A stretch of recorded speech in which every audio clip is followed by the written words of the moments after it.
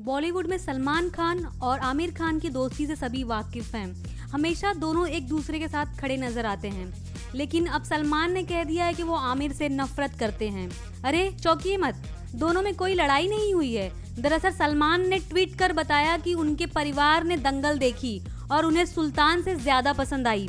सलमान ने लिखा, मैं पर्सनली तुमसे बहुत प्यार करता हूँ आमिर, लेकिन प्रोफेशनली तुमसे नफरत करता हूँ। बता दें कि दंगल 23 दिसंबर को रिलीज होने वाली है और आमिर ने 20 दिसंबर को अपने दोस्तों और बॉलीवुड सेलेब्स के लिए दंगल की स्क्रीनिंग रखी थी।